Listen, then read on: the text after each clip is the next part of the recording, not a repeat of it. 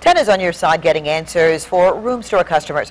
The furniture retailer filed for bankruptcy in December, but local room store continued selling. Now some customers are out thousands they paid up front, and their furniture orders have been canceled. 10 on your side's Melanie Woodrow spoke with one customer today and confronted the store employee who sold him the furniture he still has not received. Melanie. Tom and Alvita, this has been a particularly frustrating process for the couple that we interviewed. We also received emails from 2 other families experiencing the same thing. Lisa Pruce spent months researching the perfect birthday present to ask her husband for.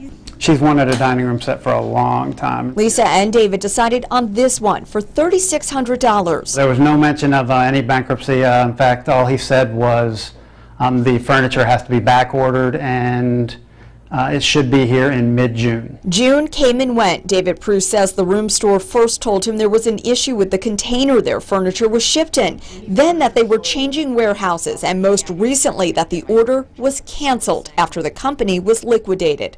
According to this notice to customers, room store filed for bankruptcy in December.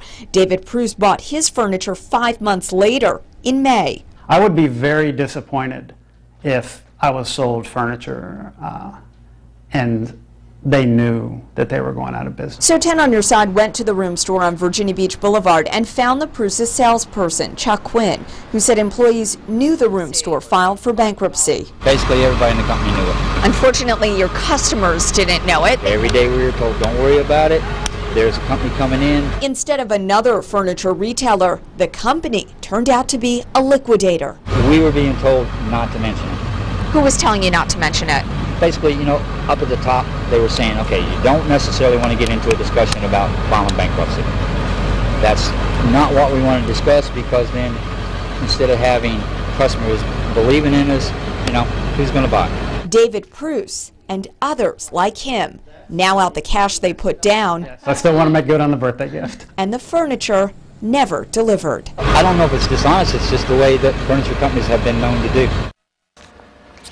So the only hope for customers like David Pruce might be a claim form that he's filed against Room Store for the $1,000 that he had paid up front. As for the rest of the money, well, he put that on a Room Store credit card, which he was able to cancel, and luckily he will not owe that money. Alvita and Tom, the people who could really be in a bind are the folks who paid either a lot of cash up front or paid for the furniture in cash up front. It seems that folks that had a financing plan or maybe had one of these credit cards, that money seems to be a little bit easier to get out of. And by the way, we did try reaching out to the upper management of the Room Store. We tried calling their customer line, and that number's been disconnected. Wow. All right.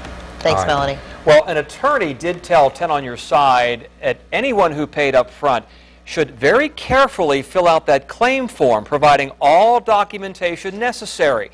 Now, we have a link to that claim form on our website. The attorney also said the company processing the claims will class the debtors together, and whatever money is available will likely be split among them. Now, 10 on your side will stay on this story and continue working for a solution.